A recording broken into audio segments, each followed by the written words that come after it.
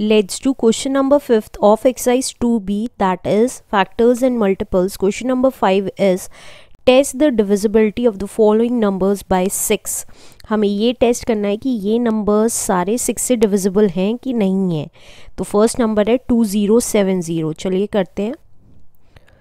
First digit है हमारी 2070. 6 की डिविजिबिलिटी के लिए हमें ये प्रूफ करना होगा कि ये नंबर 2 से भी डिविजिबल है और 3 से भी. अगर ये नंबर इन दोनों से डिविजिबल है तो 6 से भी ऑटोमेटिकली डिविजिबल है, क्योंकि 6 का प्राइम फैक्टर है 2 और 3. अब 2 से डिविजिबिलिटी की अगर याद करें तो उसकी यूनिट डिजिट जी क्या क्या होनी चाहिए थी?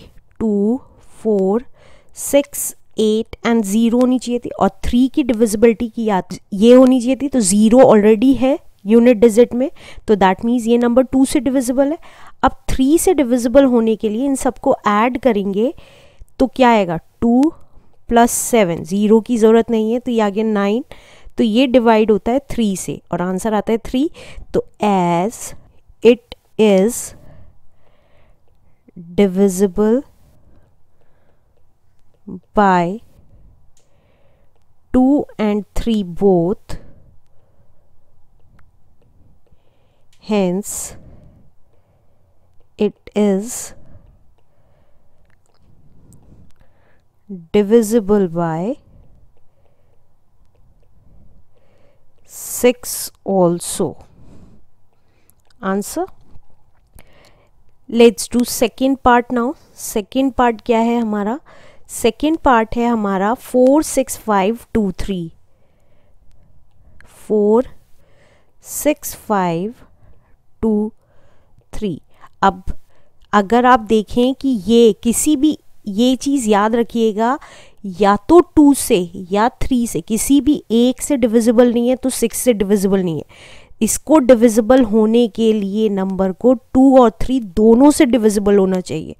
अब यहाँ पे देखें यूनिट डिजिट 3 है, तो 3 तो 2 का फैक्टर नहीं है, तो दैट मीन्स ये 2 से डिविजिबल नहीं है, तो हमें आगे करने की ज़रूरत ही नहीं है. तो as it is not divisible by 2, hence it is also not divisible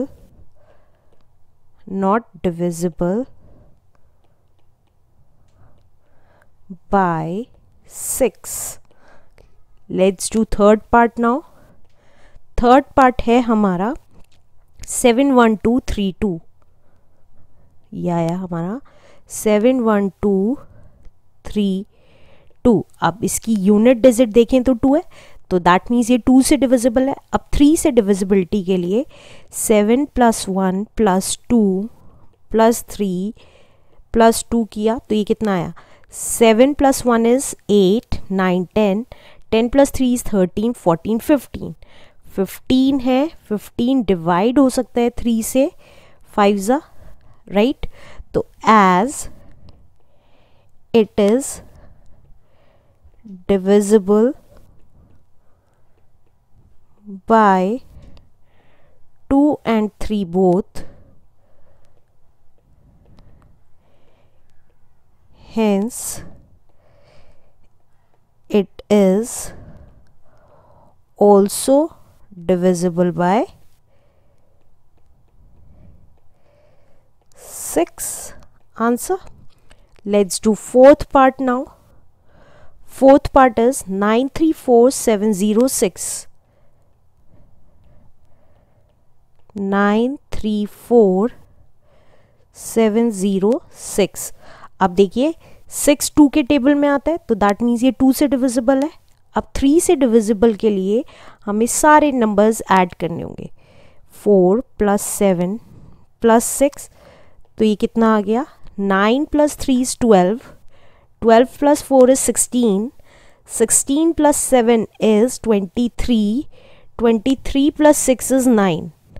29, right. तो 29 3 से डिविजिबल नहीं है, तो ये 29 आ गया. 29 को हम 3 से डिवाइड नहीं कर सकते, as above number is divisible by 2, divisible by 2, but not 3, not 3, so it is also not divisible by, not divisible by 6. Answer. Let's do fifth part. Fifth part क्या दे रखा है? Fifth part है 251780, 251780. अब 2 से divisibility के लिए unit digit 0 आ सकती है, लेकिन 3 की डिविजिबिलिटी टेस्ट करनी है तो क्या करेंगे? 2 + 5 + 1 + 7 + 8, तो ये कितना आ गया? 2 + 5 is 7, 7 + 1 is 8, 8 + 5 is 8 + 7 is 15, 15 + 8 is 16, 17, 18, 19, 20, 21, 22, 23. अब 23 तो डिवाइड नहीं हो सकता 3 से, तो as above number is divisible by 2 but not 3, hence it is also not divisible by 6. Answer. Let's do last part now. Last part is 872536. 872536. अब देखिए इसकी यूनिट डिजिट 6 है, तो हेंस डिविजिबल है 2 से. अब 3 से डिविजिबिलिटी टेस्ट करने के लिए हम इसको प्लस कर लेते हैं. 8 + 7 + 2 + 5 + 3 + 6, तो ये कितना आ गया हमारा? 8 + 7 is 15, 15 + 5 is 20, 22, 22 + 3 is 25, 25 + 6 is 31. 31 तो 3 से डिवाइड नहीं होता, तो as above number is divisible by 2 but not 3, hence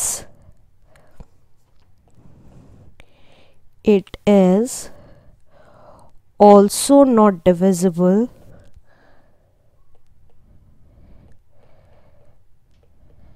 by 6. Answer.